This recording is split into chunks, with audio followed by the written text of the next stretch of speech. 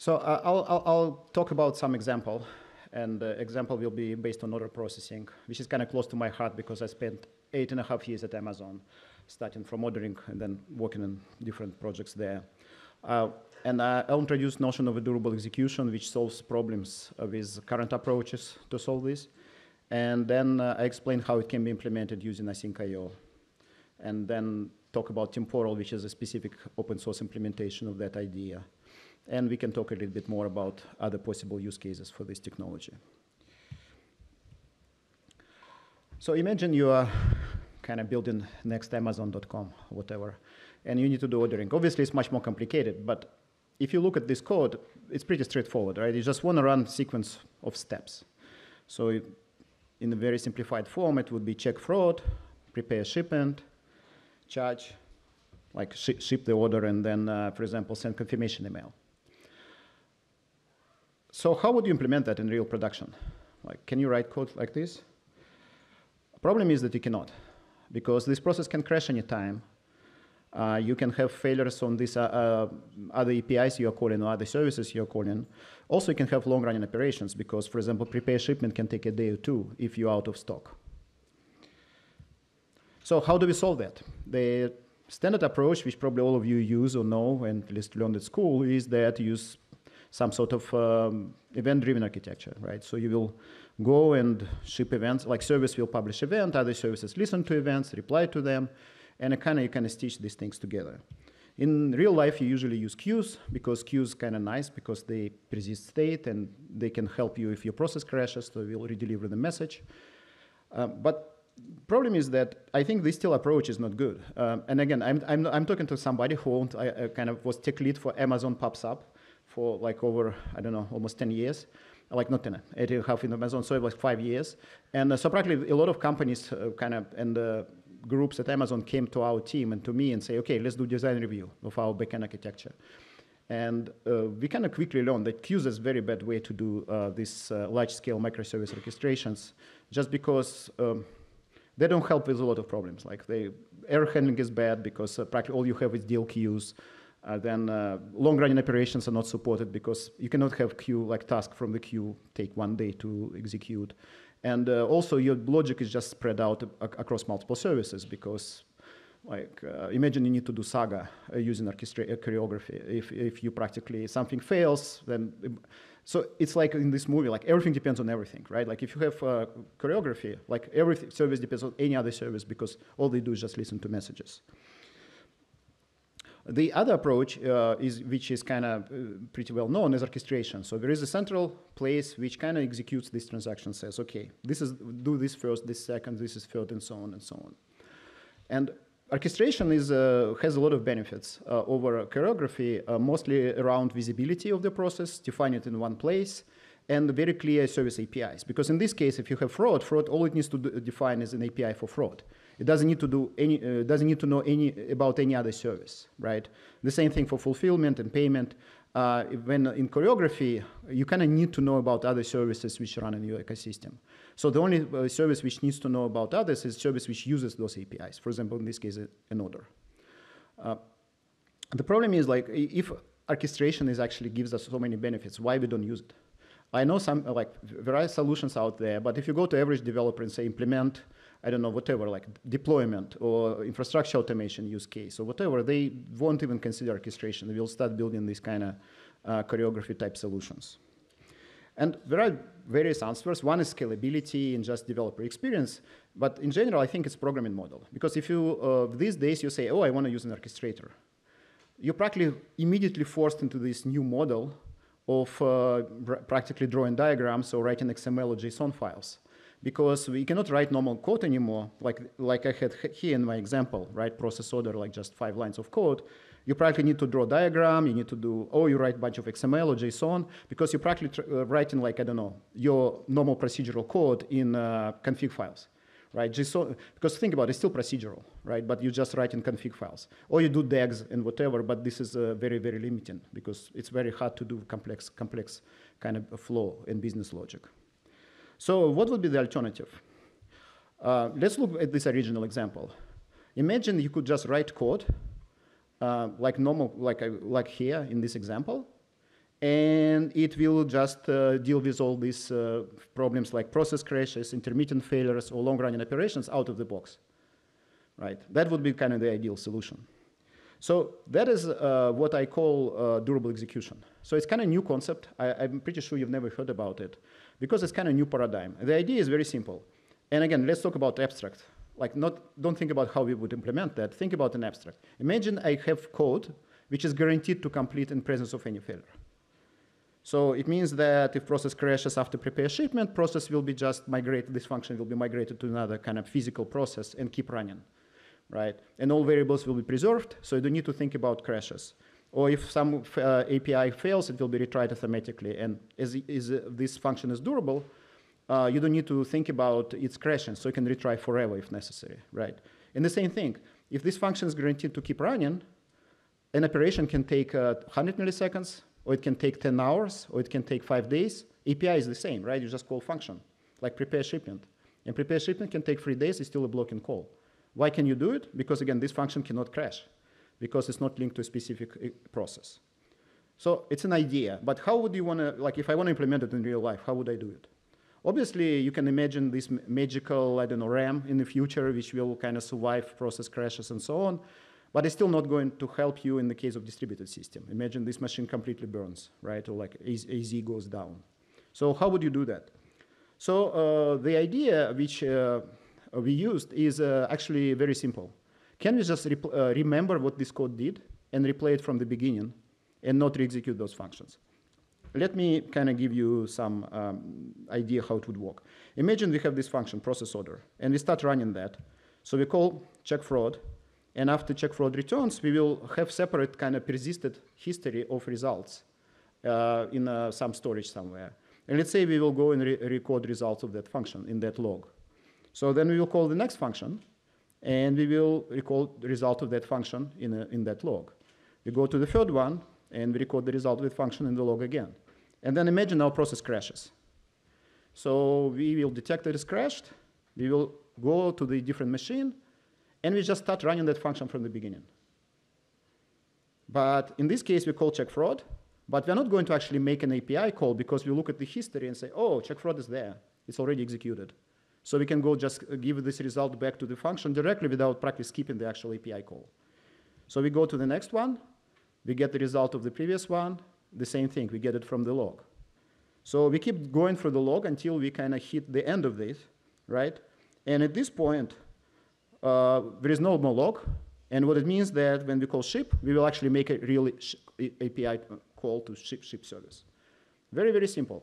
Just record results in the log, and when you replay this function from the beginning, use results from the log until you run out of log. And then it practically means your function is recovered, and now you can make real forward progress. Obviously, when you start implementing these things, there are a lot of details you need to take care of. First one is, how do you record the result of the function? Obviously, you can go pretty low level and use some complex, I don't know, WebAssembly or like hack, like Python interpreter, or like go pretty deep there. Or practically just because you need to practically intercept all I/O. And but for example, if you want to be practical, you can do a very simple idea. You can just go and have a function. Let's say every time I invoke this external API, I will have specific function. Let's call it execute, and this function will run that API call, maybe retry it as long as necessary, and then it can just capture the result and record it into the log. So this will, it's additional kind of overhead of having this function from kind of mental point of view, but the nice thing is it's very explicit, because you know, oh, if I call execute, this function is captured. If I just call some function which is without execute, I mean, I will run this function in line, right? So it will not have this kind of capture capabilities. The other problem which you will run into, if you're replaying, this code should be deterministic. What does it mean? So deterministic code is code which produces exactly the same result, takes exactly the same code path, given the same set of external inputs, right? So in this case, if I call some function, it should return always the same result, because then I can replay it as many times as you want. If you put random in your code, you know that you will take one branch or another branch, like depending on the execution. So what it means is that if you want to write code which will practically implement durable execution, it cannot have, for example, just use random in the code. It should practically, it's not allowed, right? Because you practically will take different code path. You will have the same problem with time, because if you run this, have some condition based on time now, you run this code now, then you run this code, like try to recover this code like 30 minutes later, time passed, right? You will get different condition, you take different branch. So you need to make sure that if you want to make your code deterministic, besides random, you need to provide deterministic time. What would be the deterministic time? The time which will return now when you run this code first time, but then it will return the same time every time you replay it. So what it means is you technically need to record in the log the time as well, right?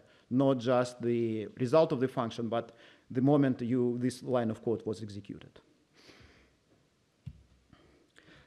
The other problem is concurrency, because we know that concurrent code is practically non-deterministic because threads kind of context switches happen anytime, and it's not controlled by your process. It's usually controlled by environment, like by the operating system.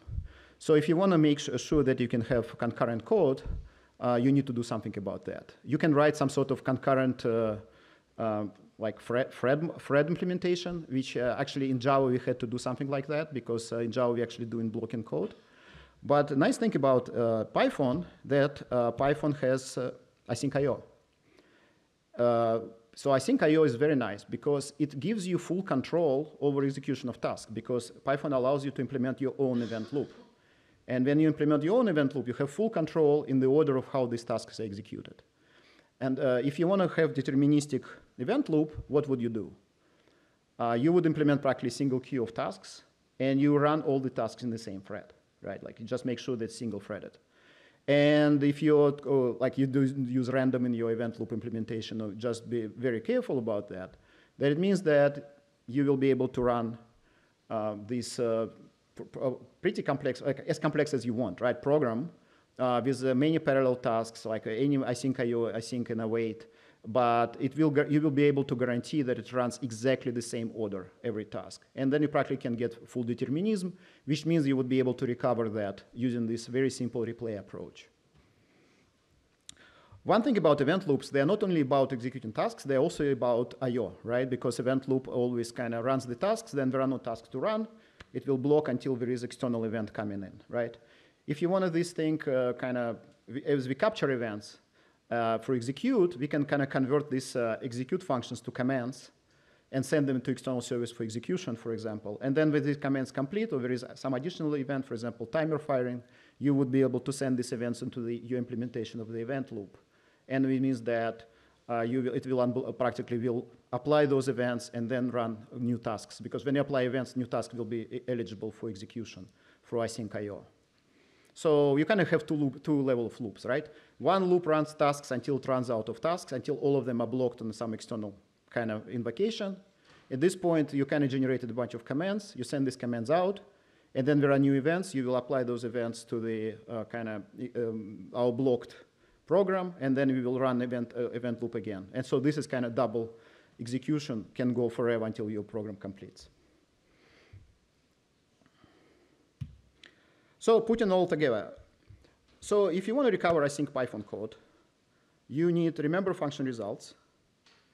You need to separate tasks which execute I/O, because I/O is non-deterministic by definition, because it can fail and then not fail, I/O is not deterministic. So you want to move them in separate functions and capture their results.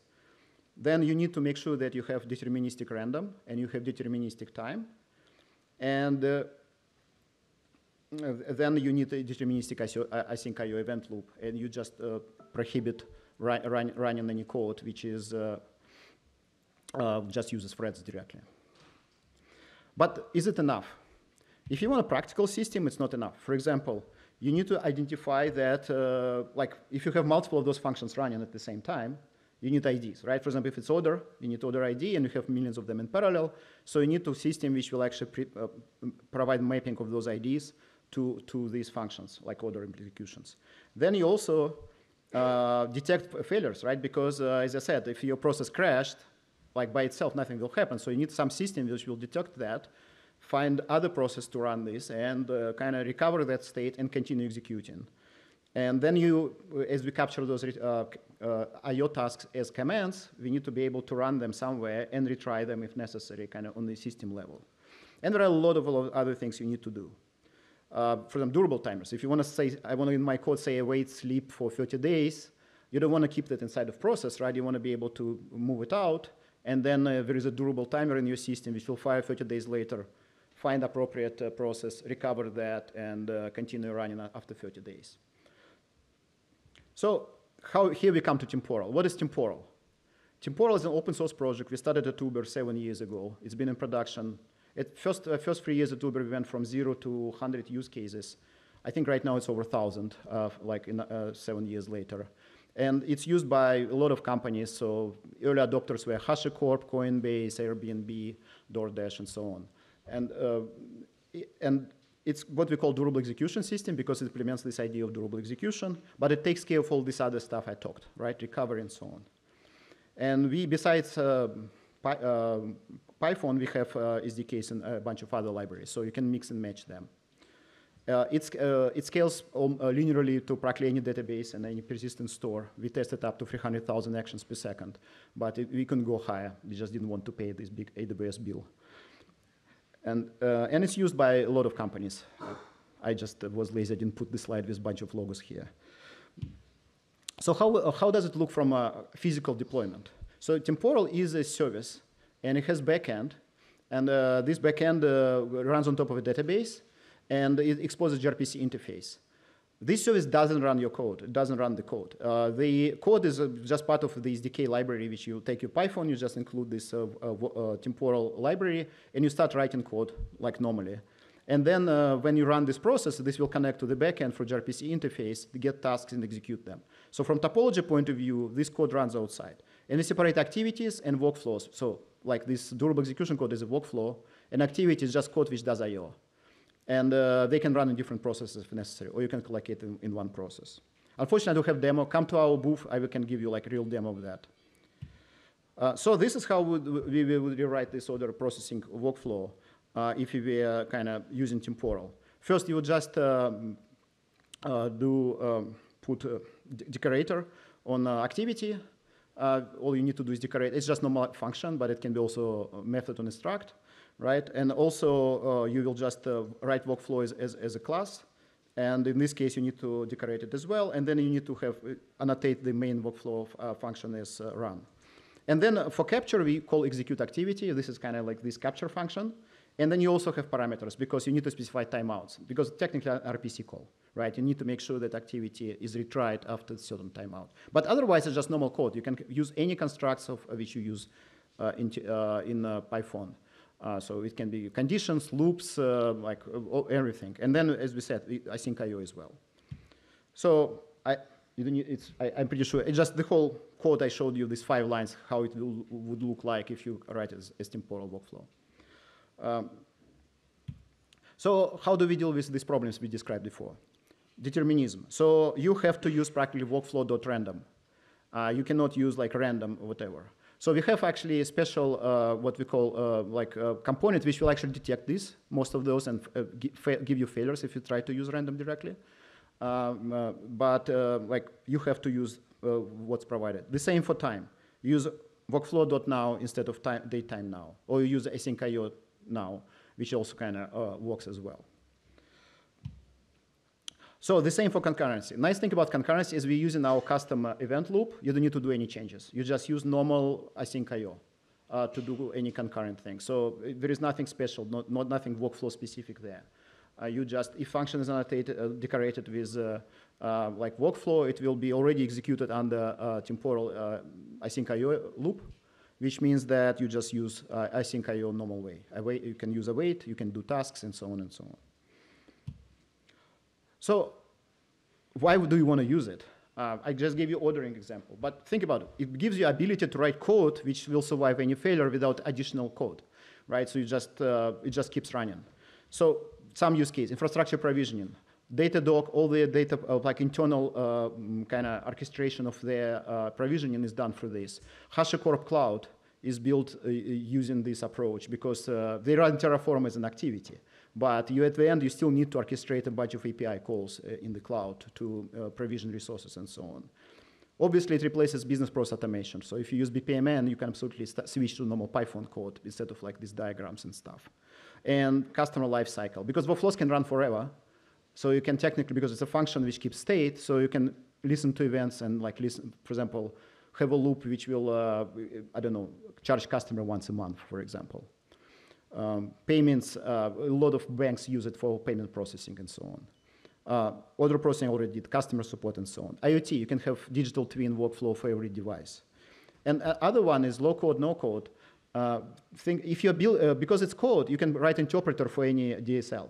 So if you have specific DSL, have use case, I say, no, I have customers, I want to give them special kind of workflow representation, you can create your own DSL and then use this approach to interpret the DSL. So you get scalability and all the benefits of Temporal, but you still provide the high level, like low code, no code picture to your customers. This is very common.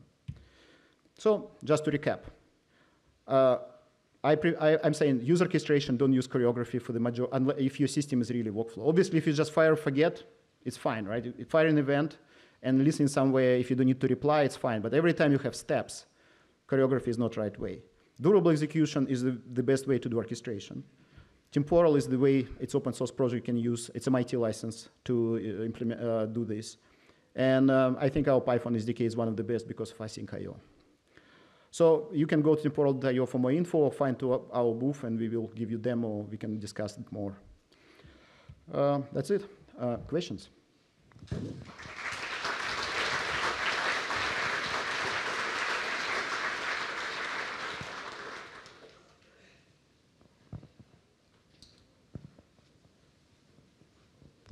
Hi, thank you for your talk. Just quickly, the environment management for the workers, is it the same environment as you set up for the main project, or can you specify like a Python environment specific to like a workflow or an activity? So it's just normal Python code, which you link the SDK as a library. So you control the workers. Temporal project doesn't care about how workers run, right? So you can use any way to deploy them. And obviously, it's because it's Python. There are, I think, limitations on the version of Python. Like, I think I don't think doesn't work in the very old ones, right? Yep. But otherwise, you fully control the Python kind of interpreter. Okay, thank you. Awesome.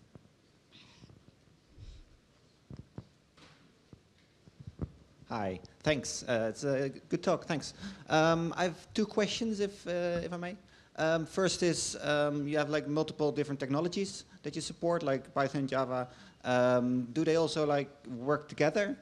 Like, can I have like different workers in different languages? Yes. And then how do I define tasks written in a different language? Because I use decorators for Python, but for Java, I think calling a Java task from Python is different, I guess. We have actually a sample which has 5 languages in it. Activities can be in different language than workflow, and we have also child workflows. So child workflows can be, you can do like different ones. Basic idea is that on the server doesn't know anything about implementation. At the end, when you invoke activity, all server sees is a string. And then you can invoke by string directly. So if you invoke in different language, you can just use string name of the activity or child workflow, or you can actually create an interface which matches. Right? For example, you can have Java interface and Python interface if the names match. You also can specify in the decorator, you can specify the name explicitly, and then it just works. Because when you invoke it, all it does, it just takes name out of the function, serializes arguments, and then it sends them out. All right, thanks. Then my second question, what happens during version upgrades, or like during deployment deployments where a task maybe a workflow now gets tasks or activities like inserted or rearranged or something like that? How do you keep track of that? So that is a very good question, how you version long-running processes, right? So we have two answers. One answer is you version it entirely. For example, when you start it, it will start on the current version, and then you will have workers per version, keep running them, right? Until they drain. So we just released version to make that pretty awesome experience around that. If you need to patch workflow which already running, we also provide that. It's actually very silly way you do that. You just say if old version, you keep old code, else like you put new code, and you keep old code until you drain workflows, which is. And when you run it like first time, it will always take new code. But if it's using replay, it remembers that it replayed with the past version and will use the last old branch. Right. as long as there's some old code still available. Yeah, so you can, because we're running 15 versions of workers, right, for workflow which runs for a few months is not very practical. Exactly, yeah. Okay, thanks. Thank you. And then we have another question. Here, this one. Hi, yeah, just quickly. If it's database backed, how do you manage performance? I can imagine if you're, for every function that you have to run, you have to make multiple calls to a database. How do you stop that becoming slower than just running it synchronously? So think about it this way. If you care about durability, you will have to talk to the database anyway, right? If you're comparing this like everything in memory, then yes, it will be slower. If you have to implement it yourself, it's comparable performance. And we do a lot of optimizations there. One thing is that server itself scales linearly with database. We always consider any database. We consider 100 node Cassandra clusters. And we actually, we offer cloud service when we run this backend cluster for you, and we have our custom persistence. As I said, we were able to run 300,000 actions per second. And again, we could run higher, just bigger AWS bill. Awesome. We had another question around here. Amazing. Thank you for your talk. My question is, say we fail in the middle of a workflow, is the whole workflow wrapped in a transaction? Because I can imagine if we add a new customer in one service and it fails in another, that we want to like roll back and not have any customer.